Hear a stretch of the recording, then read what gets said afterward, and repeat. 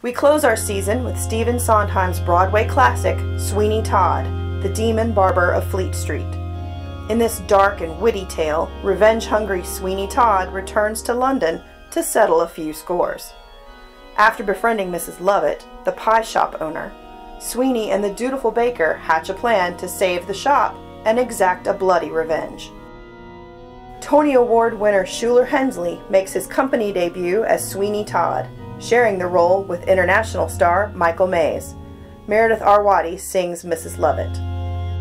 This season-ending story will break your heart and your neck if you're not careful.